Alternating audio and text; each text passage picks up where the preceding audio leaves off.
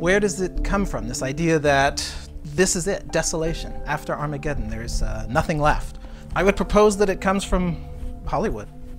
We're bombarded with tons and tons of movies about end time, end of the world scenarios. It's either a big asteroid coming to destroy the Earth, or it's earthquakes and fire and total destruction. So we get that sense of this is Hollywood's view. This is what they're promoting as far as what is Armageddon. It's the total destruction, total annihilation of the Earth. I would propose tonight that after Armageddon, this is what God sees. That this is his view of what Armageddon is like afterwards.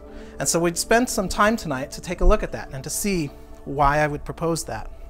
So the question becomes, why? Okay, to look like after Armageddon, why do anything at all? Why did God create the earth? Why are we here? Why are we breathing? Why did we come here tonight? What's it all for? What's it matter? Well, I think that we can find the answer to that actually at the beginning of the Bible. Not just Genesis, Genesis chapter 1, the very first verse. What does it say? It says, in the beginning, God created the heaven and the earth. And we're told so much information in that one simple statement. As far as what's it all for, we're told when? Well, in the beginning. We're told who? God. We're told what? Created. We're told where? Heaven and earth. So what, who, where, when is all answered in the first verse. So the next question would be, why? Well, it's not the second verse. It's a little bit further down, I think. If you look at verses 26 through 28, God creates man. And God said, let us make man in our image, after our likeness, and let them have dominion over the fish of the sea, and over the fowl of the air, and over the cattle, and over all the earth, and over every creeping thing that creepeth upon the earth. So God created man in his own image. In the image of God created he him, male and female created he them. And God blessed them and said unto them, be fruitful and multiply, and replenish the earth, or as the New American Standard says, fill the earth, and subdue it, and have dominion over the fish of the sea, and over the fowl of the air, and over every living thing that moveth upon the earth. God created man for a purpose, to, see if I can work this, to replenish the earth, to fill the earth, to be fruitful and multiply.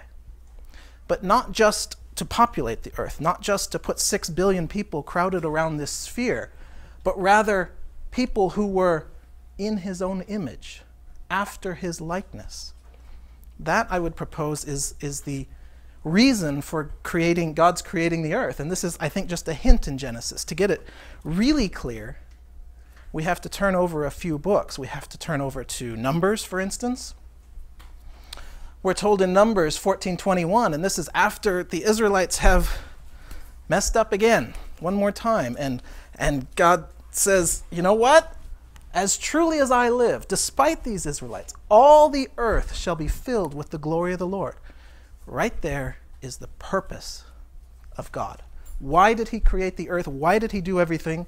So that all the earth will be filled with the glory of the Lord. It's repeated, nearly the same words in Habakkuk, several books later. For the earth shall be filled with the knowledge of the glory of the Lord, as the waters cover the sea. That's why God created the earth. That's what it's all for, so that his glory would fill the earth. Well, what does that mean, his glory? Is it just this glowing round sphere of stuff?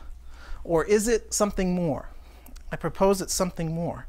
If we take a look at 1 Corinthians 11 in the New Testament, we're told by Paul, for man indeed ought not to cover his head, for as much as he is the image and the glory of God. But the woman is the glory of man.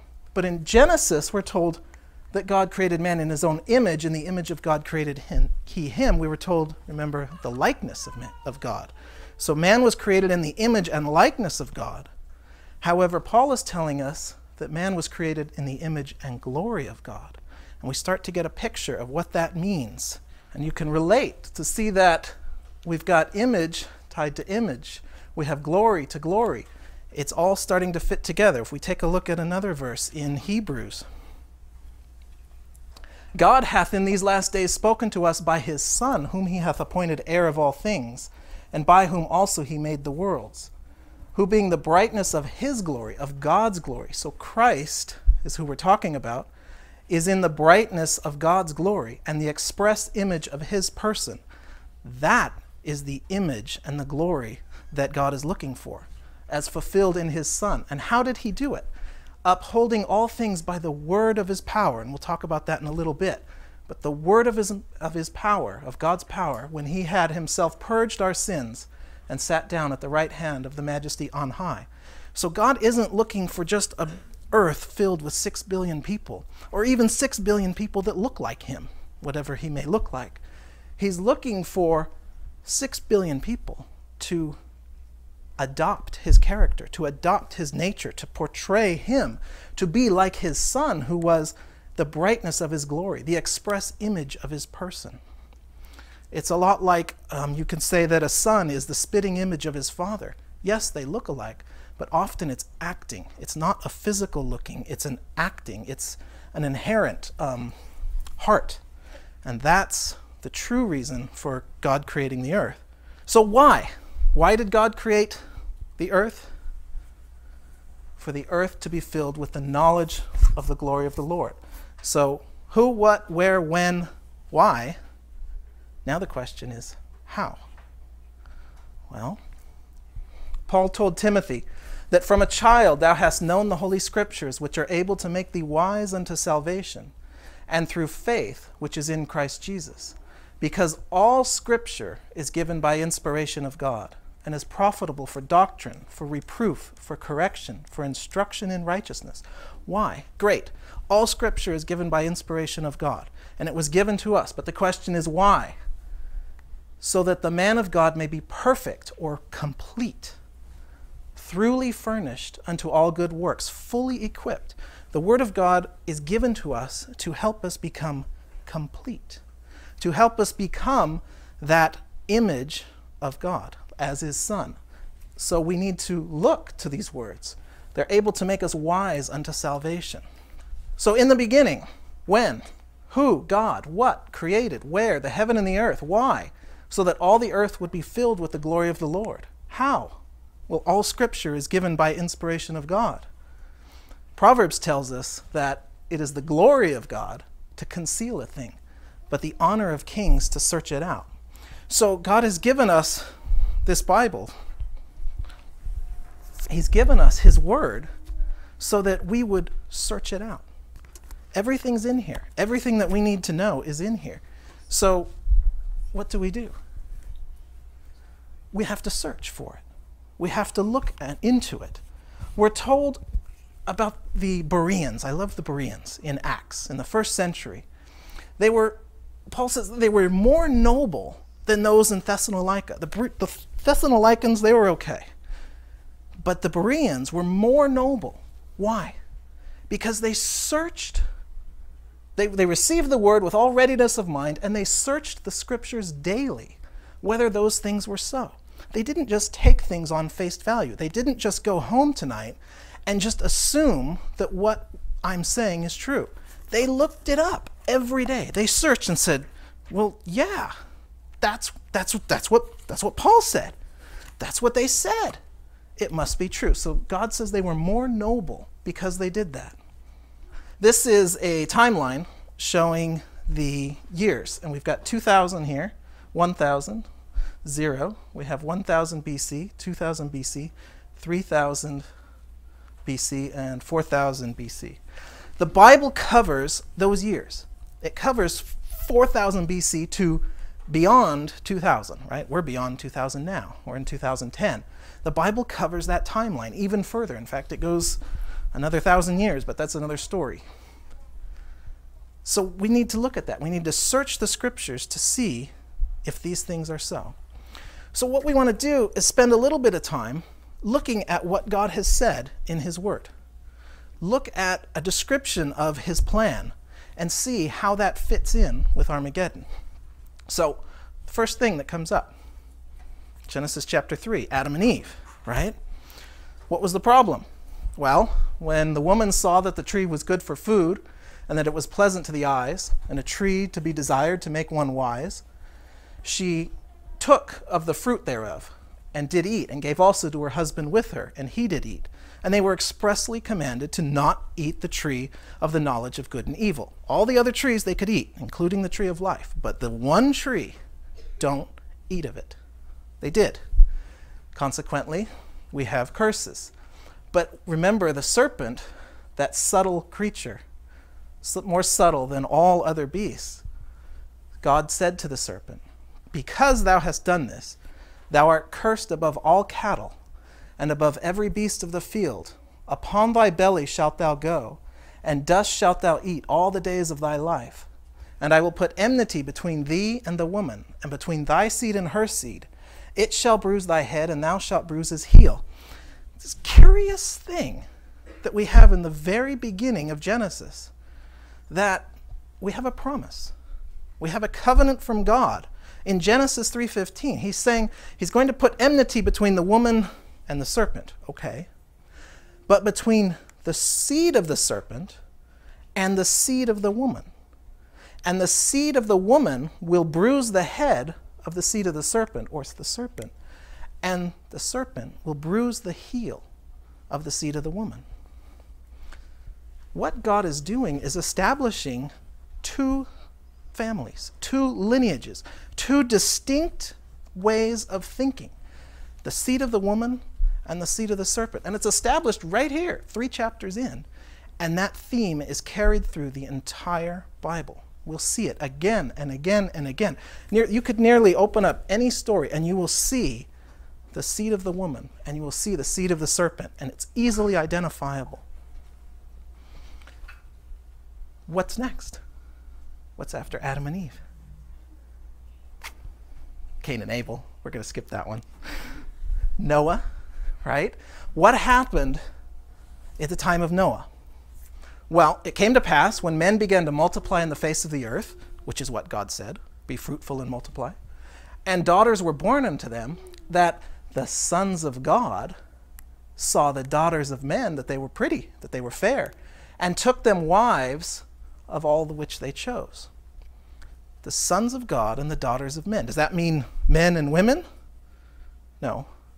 It means those that were following after man and those that were following after God joined together.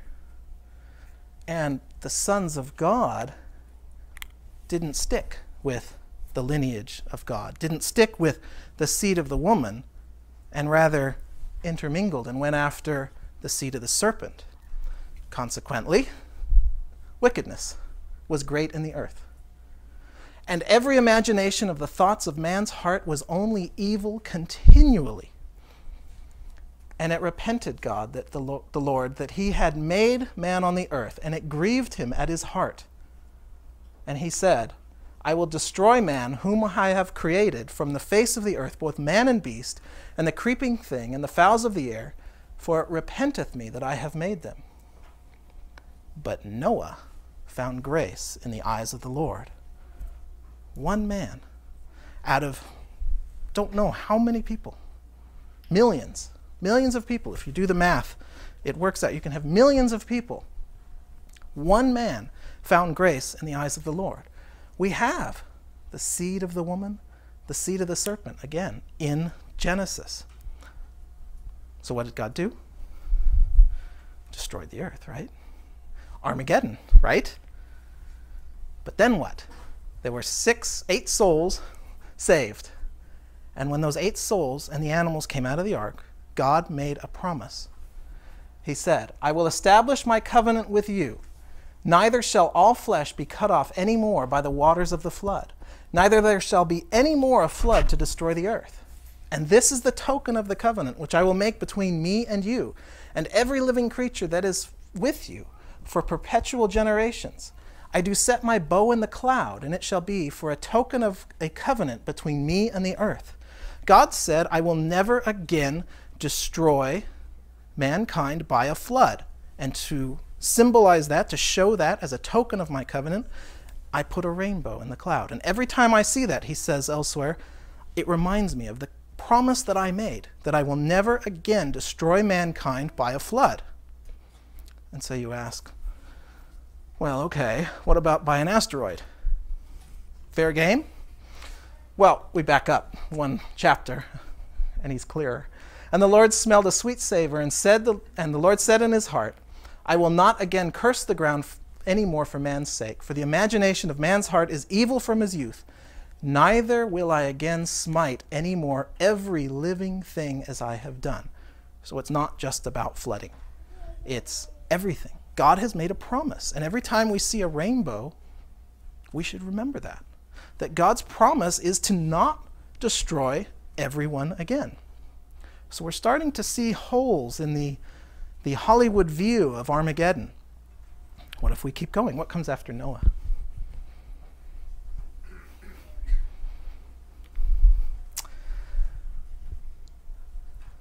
Noah's family populates. They come out of the ark. They grow, they grow, they grow. And we're in a situation where the whole earth was of one language and one speech. Everybody spoke the same language. It makes sense. They're all descended from Noah. They all stuck together. And it came to pass as they journeyed from the east that they found a plain in the land of Shinar. Where's Shinar?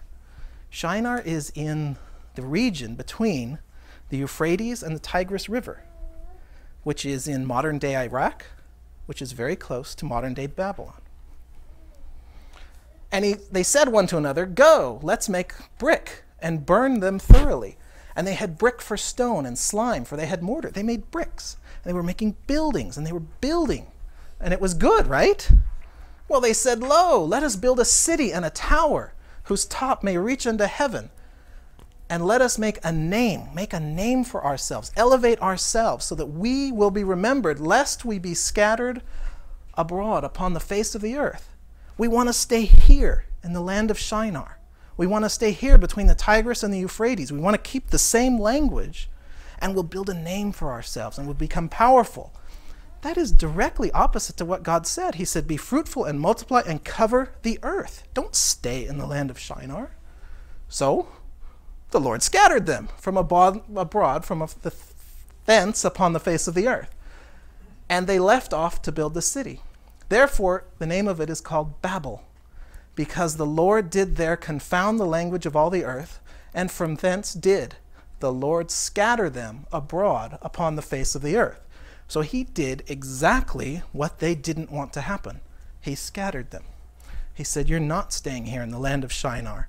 You're not staying here in Babel, which is Babylon. Same place. You're scattering. Abraham comes up. His name is Abram at this point. God hasn't changed it. A little bit later, and the Lord said unto Abram, get thee out of thy country and from thy kindred and from thy father's house unto a land that I will show you. Abram was living in Ur, which is just north of the land of Shinar. And God said, get out of that place. Separate yourself from your father's house, from your family. Separate yourself from that seed of the serpent. And I will make of thee a great nation. And God gives Abram promises. Very important promises. I will make of thee a great nation, and will bless thee, and make thy name great, and thou shalt be a blessing. And I will bless them that bless thee, and curse him that curseth thee. And in thee shall all families of the earth be blessed. And he continues, I will establish my covenant, my promise, between me and thee, and thy seed after thee, thy children, and thy grandchildren, and thy great-grandchildren, in their generations, for an everlasting covenant. A promise that will go on forever. And I will be a God unto thee, and to thy seed after thee. And I will give unto thee, and to thy seed after thee, the land wherein thou art a stranger. All the land of Canaan for an everlasting possession. God has promised Abraham that this land that he's standing on, in fact, he later tells him to walk the breadth of it, walk the width of it, go north, go south, east, west. Look at this land. I'm giving it to you and your seed forever. Well, if God is giving Abraham land forever, surely he's not going to destroy it with an asteroid. Abraham's grandson, Jacob, the promise is repeated to him. His name is changed from Jacob to Israel. Jacob means supplanter. Israel means prince of God. Again, we see that separation, the seed of the serpent to the seed of the woman, a transition. Because a prince hast thou power with God and with men, and thou hast prevailed. And Jacob tells his son, Joseph, later as he's dying, and tells him about the promise that he was given by God. And God said, behold, I will make thee fruitful and multiply thee, and I will make of thee a multitude of people, and I will give this land to thy seed after thee for an everlasting possession. He repeats the promises. He repeats them to Isaac too, but we didn't have time to look. So to Abraham, to Isaac, to Jacob, the same promises, one of which is this land forever. Moses. God tells Moses his name. God tells Moses at the burning bush, I want you to go back to Egypt, and I want you to bring my people out of Egypt. This is 400 some odd years later, after Abraham, after Joseph, and bring them out. And Moses says, he says a lot of things, but he says, I can't speak very well. And God says, I'll speak for you. And he says, well, who am I supposed to say is come to get you out? What shall I say? What is his name, they may ask. What do I say unto them? And God said unto Moses, I am that I am. That's my name. I am that I am. And it means I that was, I that am, and I that will be. God, we can't imagine it, but God has been forever back, is now, and forever forward. And his name is wrapped up in his promises. When he makes a promise, that's it. It's firm, it's sure, and it's wrapped up in his name. For this is my name forever, and this is my memorial unto all generations. This is how they will remember me, by my promises, by the fact that I fulfill these promises. After the Israelites are back in the land under Joshua, Joshua is old and dying. He says, fear the Lord and serve him in sincerity and truth, and put away the gods which your fathers served. That seed of the serpent. When on the other side of the flood, before the flood, those descendants before the flood served other gods, and instead serve ye the Lord. And if it seem evil to you to serve the Lord, then choose this day whom you will serve. You have a choice. The seed of the serpent or the seed of the woman. Who is it you're going to choose? Joshua said, for me and my house, we will serve the Lord. So again, that choice, that dichotomy between the seed of the woman and the seed of the serpent. After the period of the judges, we have the period of the kings. And David is the second king, or the first king really chosen by God. And he makes a promise. God makes a promise to David. And he says, when thy days be fulfilled, thou shalt sleep with thy fathers, and I will set up thy seed after thee, which shall proceed out of thy bowels, and I will establish his kingdom. And he shall build a house for my name, and I will establish the throne of his kingdom forever. Who was David's son? Solomon. Solomon was David's son. Was he king? Yes. Forever? No. So God must be talking about somebody else. Somebody else in the line of David that will have a throne of his kingdom forever. And God said, I will be his father, and he shall be my son. There's a clue. And if he commit iniquity, which he didn't, I will chasten him with the rod of men and with the stripes of the children of men. But by my mercy shall not depart away from him, as I took it from Saul, whom I put away before thee. And he makes this promise to David. Thy house and thy kingdom shall be established forever before thee. Thy throne shall be established forever. Not only will the lineage of David, the kingdom of David, be established forever, it will be before him. David will see it. Well, like we're told in Acts, David is dead and buried. And they pointed to his tomb and said, his bones are over there. And yet God made a promise that has to be fulfilled. It's wrapped up in his name. God made a promise to Israel too. After the period of the kings, or towards the end of the kings, they were still messing up. And God said, thou profane, wicked prince of Israel, whose day is come, and when iniquity shall have an end, thus saith the Lord, remove the diadem, take off the crown. So he's removing the kingship from Israel. And he said, this shall not be the same. Exalt him as low that is low, and abase him that is high. And he said, I will overturn it, and it shall be no more until he come whose right it is, and I will give it him. So God has removed the crown, removed the kingship from Israel, and he's going to overturn overturn, overturn it. That repetition does not go unnoticed. Israel was overturned twice now. In about 600 BC and then about 500 BC, the Assyrians came in and sacked the northern part of the country. 100 years later, the Babylonians came in and just took everybody away. Took them back to Babylon, the land of Shinar, the town of Babel, the same place. So that was the first overturning. Second time, in AD 70, the Romans came in and obliterated the place, scattered the Israelites to the ends of the earth. And they haven't been back in about 1900 years. 1948, they reestablished the nation of Israel. For 1900 years, they were not living in the land. They were overturned. And yet they kept their identity. Is that curious? There's no other nation that has been deposed that actually kept their identity, especially 1900 years. So the next overturning, I say, is the time of Armageddon. Until he come whose right it is. That's Shiloh. God in Genesis says, this scepter shall not depart from Judah, one of the tribes of Israel, one of the children of Israel, of whom Jesus was born through Mary, until Shiloh come. Shiloh meaning he whose it is. So these promises correlate. Overturn, overturn, overturn, until someone come whose right it is. When the Israelites got taken off to Jerusalem, what the Babylonians liked to do was take the best. So they'd pick up the nicest looking, the smartest, the brilliant young men and ship them off to Babylon College. And they would indoctrinate them in Babylonian ways, one of whom was Daniel. But Daniel was a bright young man who was taken off to Babylon College, and Nebuchadnezzar, the king, had a dream, and Daniel interpreted this dream. What's great about this prophecy, it's interpreted for us in the Bible. We don't have to guess what it means, because Daniel interprets and says, well, this is what it means. And it's talking about different kingdoms that are to come. And he's talking about the end. And he says, in the days of these kings shall the God of heaven set up a kingdom which shall never be destroyed. And the kingdom shall not be left to other people, but it shall break in pieces and consume all these kingdoms. Do you remember back in Genesis 3:15? The seed of the woman will crush the head of the seed of the serpent. Break in pieces, and we'll see that tie in more next week.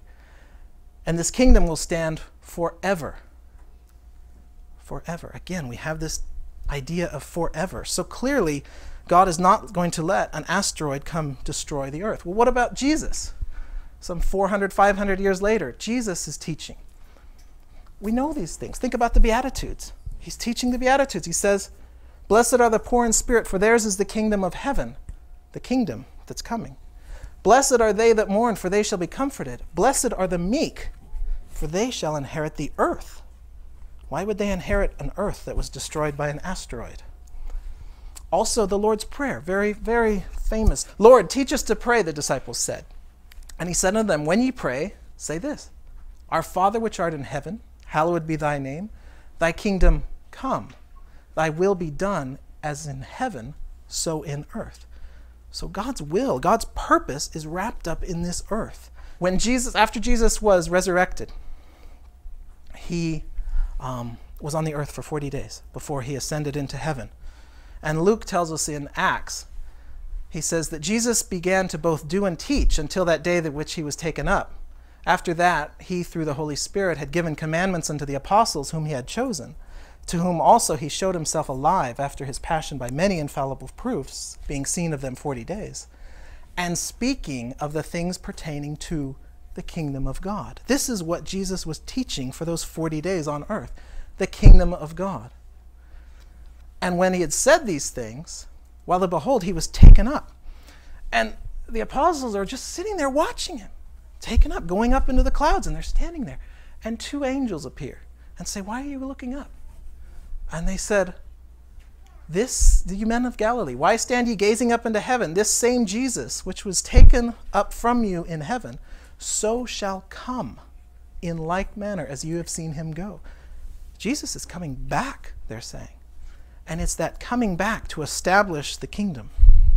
So, God's plan with the earth, two families, two systems, the seed of the serpent, those that follow man, and the seed of the woman, those that follow God. These families are in direct opposition. You will see it again and again and again. No matter where you turn in the Bible, there is this opposition between the will of man and the will of God. We're told in Genesis the seed of the woman will prevail. Joshua tells us the choice is ours to make. Whom do we want to align ourselves with? We're told again and again and again the earth will not be destroyed. We're told Jesus will return to establish God's kingdom, and God's kingdom will stand forever. So it is clear that Hollywood's view of Armageddon is not true. It can't be true. It's contradicted too many ways in God's word. So where did they get the idea? Well, Armageddon appears one time in the Bible. One place. It's in Revelation 16:16. And you read it, and you could see where they get the idea, right? And he gathered them together unto a place called in the Hebrew tongue Armageddon. And the seventh angel poured out his vial into the air, and there came a great voice out of the temple saying from the throne, "It is done." And there were voices and thunders and lightnings, and there was a great earthquake, such as not was since man were upon the earth. So mighty an earthquake, and so great. And the city was divided into 3 parts, and the cities of the nations fell. And great Babylon came in remembrance before God, and gave unto her the cup of her wine. And every island fled away, and the mountains were not found. And you can see where Hollywood gets the idea. The problem is that Revelation is full of symbols. We're told that at the very beginning.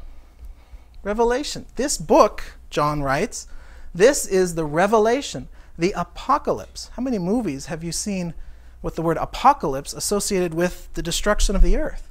Apocalypse is a Greek word meaning the uncovering, revealing, showing, revelation. This book is the apocalypse of Jesus Christ, which God gave to him to show unto his servants things which must shortly come to pass. And he sent and he signified it by his angel unto his servant John. It's communicated in signs. Revelation is full of signs and symbols. And he says, "Blessed is he that readeth, and they that hear the words of this prophecy." It's a prophecy. "And keep those things which are written thereof, for the time is at hand." Remember, it is the glory of God to conceal a thing, but it's the honor of kings to search out a matter. So that's what we want to do. We want to search it out. So what can we learn about Armageddon by reading God's word? Well, we'll go back. Verse 1, still at verse 1. When is Armageddon? Well, John wrote this in AD 90, AD 96 on the island of Patmos, and it said, "These things which must shortly come to pass." So it has to have happened after that. So sometime after AD 90, AD 96 is when. Revelation talks about seals and trumpets and vials.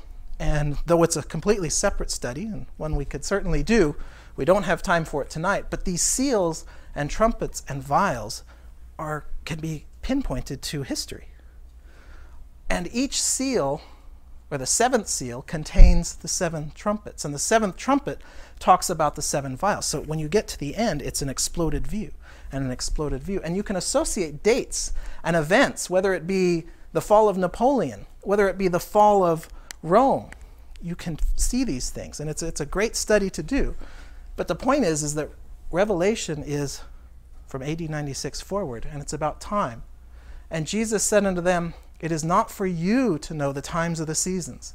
The disciples asked, "Wilt thou at this time restore the kingdom to Israel?"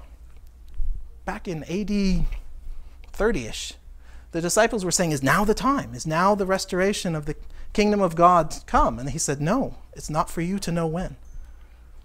So, do we have any clues about when Armageddon might be?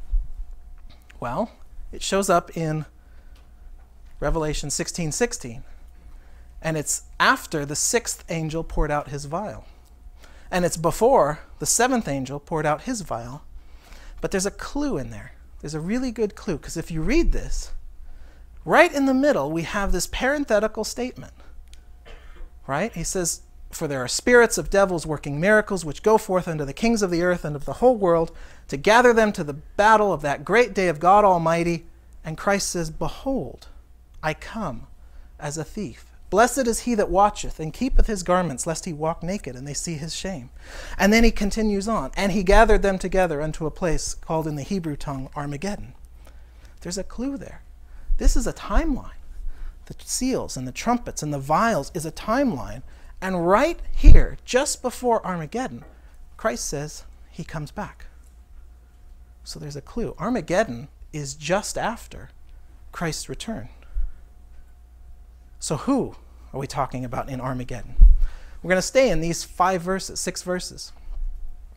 The sixth angel poured out his vial upon the great river Euphrates, and the waters thereof were dried up. And that appears to be, in the study, the end of the Ottoman Empire, which was associated with the river Euphrates. And then I saw 3 unclean spirits like frogs. Spirits is the word pneuma, like pneumatic, breath or wind or blowing, that came out of the dragon and out of the mouth of the beast and out of the mouth of the false prophet. So things are coming out of the mouth, speaking, these spirits, these ideas, these breaths, these blowings, for they are spirits of devils, demons, to distribute destinies, their ideas. They're pushing ideas out, causing change. And they're working miracles which go forth unto who? The kings of the earth and of the whole world, to gather them to the battle of that great day of God Almighty. So people are gathered together. Who's gathered together? It's the kings of the earth and of the whole world. It's not the kings of the earth and the whole world. It's the kings of the whole world. So leaders of nations, representatives. The point is, it's not all people. Again, Christ says, behold, I come as a thief of night. And he said, he gathered them together into a place under the Hebrew tongue Armageddon. So who is Armageddon about? Well, it's about whoever these kings of the earth and of the whole world are. That's who's gathered together. Where is Armageddon? Well, we're told it's in a place called, in the Hebrew tongue, Armageddon. So that's its name in Hebrew. So we have to assume that it's in Israel. In AD 96, when John wrote this down, Hebrew was spoken in Israel. It's spoken in Israel today. It wasn't spoken there in between, because they weren't there. So Armageddon, the Hebrew word, literally means heap of sheaves in a valley of judgment. And we'll see that later. So what is Armageddon? Armageddon is a battle of that great day of God Almighty. So when is Armageddon? Just before the return of Christ. Where is Armageddon? In a place in the Hebrew tongue, heap of sheaves in a valley for judgment.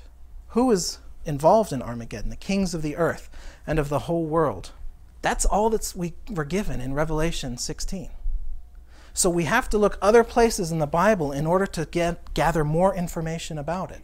So we find other places that seem to talk about that same event.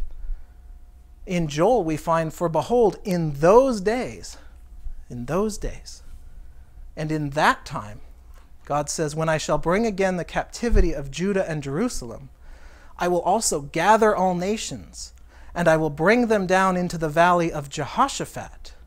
Jehoshaphat means the Lord has judged. So we clearly can see this is talking about the same thing. We have something in that time, that future time. We have the gathering of nations together, and they're gathered into a valley for judgment. So clearly this is talking about the same thing. And Joel goes on to say, assemble yourselves and come, all ye heathen, and gather yourselves together round about. Thither cause thy mighty ones to come down, O Lord. And let the heathen be weakened, and come up to the valley of Jehoshaphat, the valley the Lord has judged. For there I will sit to judge all the heathen round about. Put ye in the sickle, for the harvest is ripe. Come, get you down, for the press is full, the fats overflow, for their wickedness is great. Multitudes, multitudes, in the valley of decision. That word decision is karutz, to cut, to sharpen, to decide, to determine, associated with the sickle. For the day of the Lord is near in the valley of decision. Armageddon is a heap of sheaves associated with a sickle. For a valley of judgment, the valley of Jehoshaphat, a gathering of nations. Continuing on in Joel, it says, the Lord shall also roar out of Zion and utter his voice from Jerusalem, and the heavens and the earth shall shake. But the Lord will be the hope of his people and the strength of the children of Israel. Why? What's so important? What's the reason behind this? It's so they will know that God is the Lord their God. That I am the Lord your God, he says, dwelling in Zion, my holy mountain. Then shall Jerusalem be holy. Holy means separate.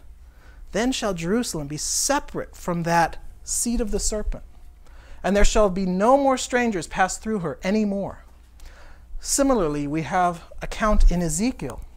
It says, thou Gog, which will be described in the 4th class, shall fall upon the mountains of Israel. This northern invader will fall on the mountains of Israel. Thou and all thy bands and the people that is with thee, and I will give thee unto the ravenous birds of every sort, and to the beasts of the field to be devoured. Thou shalt fall upon the open field, for I have spoken it, saith the Lord God. And I will send fire on Magog, and among them that dwell carelessly in the isles, and they shall know that I am the Lord. Why? What's the reason?